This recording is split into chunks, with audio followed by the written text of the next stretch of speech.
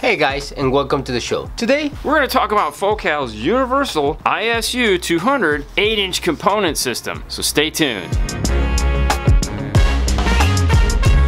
So the Universal series from Focal was designed to be a factory upgrade, but still keep installation simple, but have premium sound quality that comes from it. It will work equally with deck power, as well as if you were to add an amplifier. Now the 8-inch is something new that came out in 2018, and we're finally getting our hands on it for an install. So today we're gonna unbox this guy, tell you everything that it has, and also show you it in a car. So let's go ahead and get this thing open and see what comes in the box.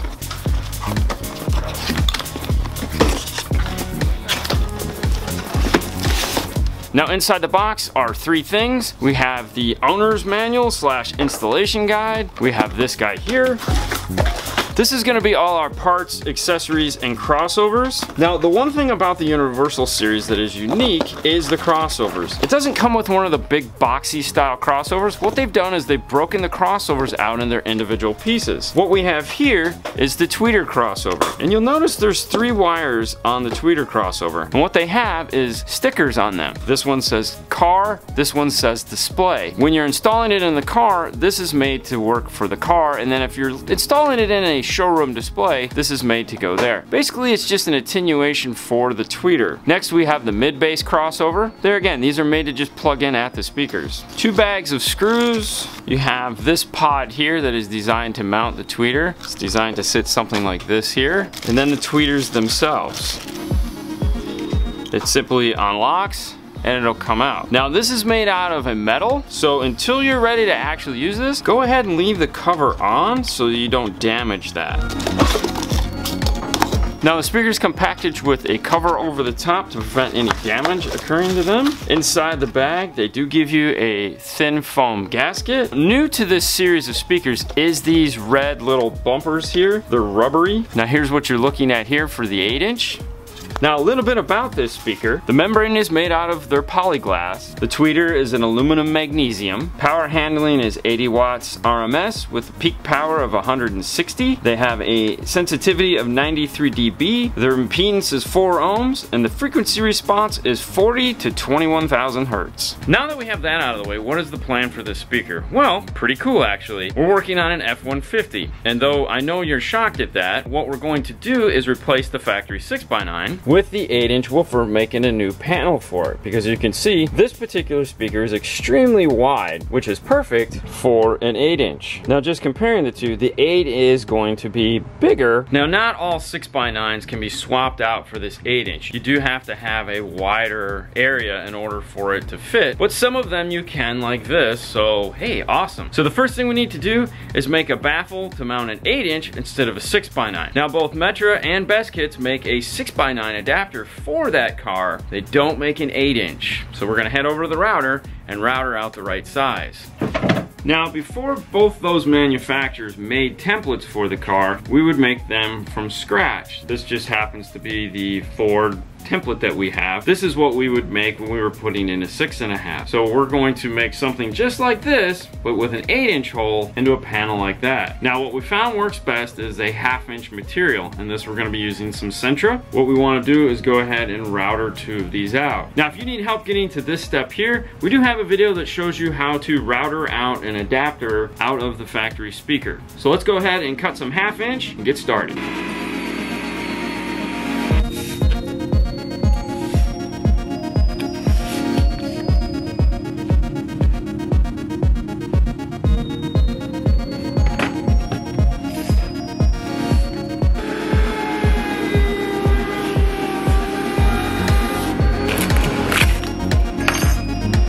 So now we have our basic shape. Next, we want to go ahead and put the cutout for the woofer in here. For that, we're going to take some of these are pre-cut circle guides that we have. This one just so happens to have a diameter of 7 inches on the inside, which is perfect for this. So we're gonna go ahead and stick this onto here and router us a hole.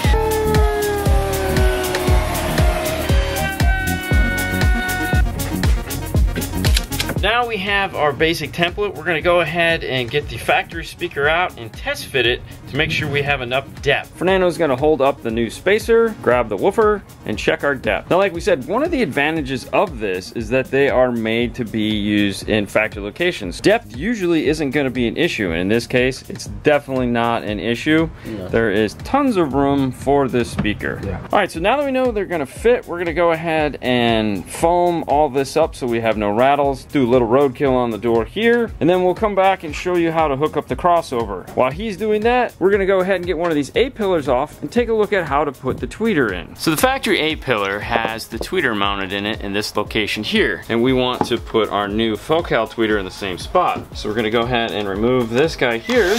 And as you can see, this mounts using these two tabs like this. So what we just need to do is recreate something that has two tabs that will allow us to screw into this. So to accomplish this, the first thing we're gonna need is a strip of 1/8 inch Centra and some foam. Now what we wanna do with the foam is go ahead and put it around the outside edge of this tweeter. Being careful not to put any of the foam on the tweeter itself. All we're just trying to do is make it so that it's foam on plastic and not plastic on plastic. Now we can set this on there and just make sure that you're hitting the foam when you set it on there. Now what we want to do is cut this strip of plastic to the fatter size first.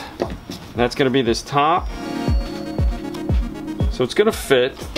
Now the nice thing about this is that it's low heat, meaning we don't need a ton of heat to mold this. What we want to do is go ahead and heat this up, and we're going to mold this thing into place. But before we do that, we want to change the size of this other end over here to the thinner. So we're going to go ahead and cut this short, then we'll measure here to get an idea of how thin this needs to be. We'll test fit it.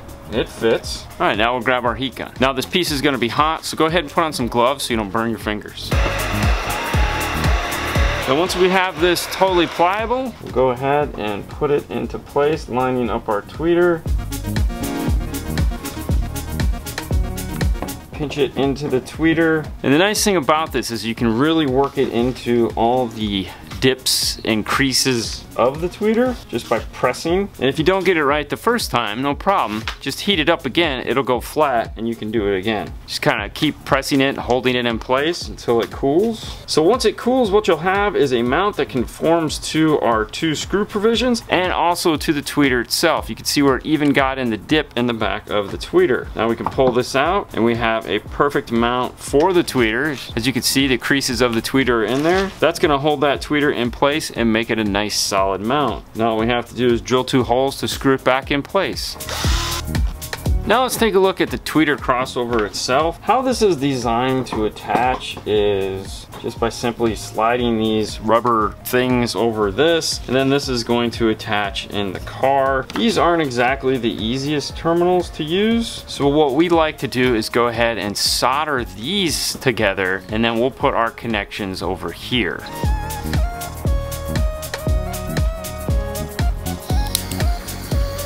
Now the display lead, we're gonna go ahead and cut that short, and we'll put some shrink wrap over the end of that.